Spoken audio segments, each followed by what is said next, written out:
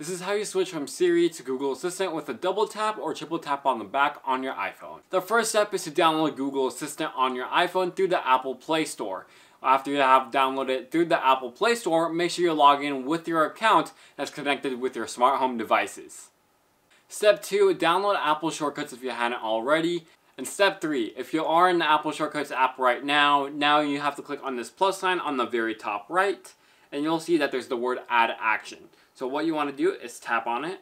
Once you tap on it here in the search bar where it says search for apps and actions, go ahead and type in Open App.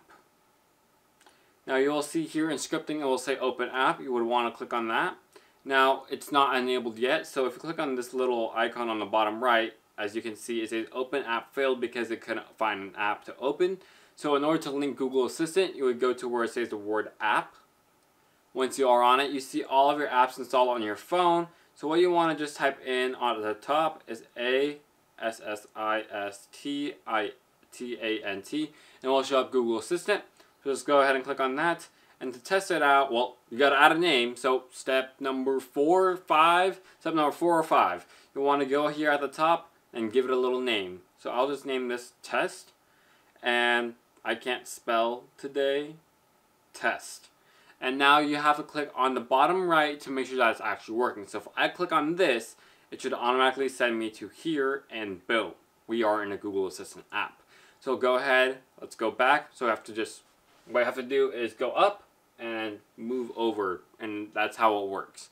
So now that it's working, click on the word Done, step number 5 or 6. I can't keep count, just on whatever on the screen.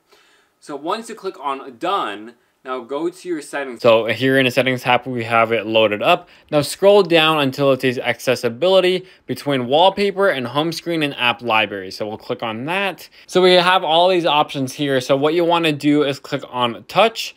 Now scroll all the way down and you'll see back tap. Currently it's turned off. So click that on. And whether you want to double tap it or triple tap it to like enable Google Assistant, you can add it right here.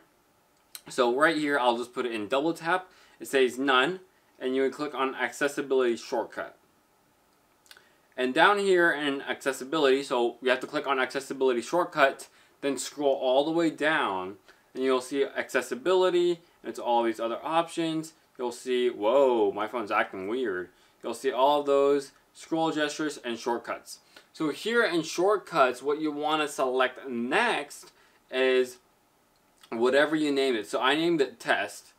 So right here in Test, it's now enabled. So if I just double tap on the back of my phone, it should go straight to Google Assistant. Boom. It's working. There you go.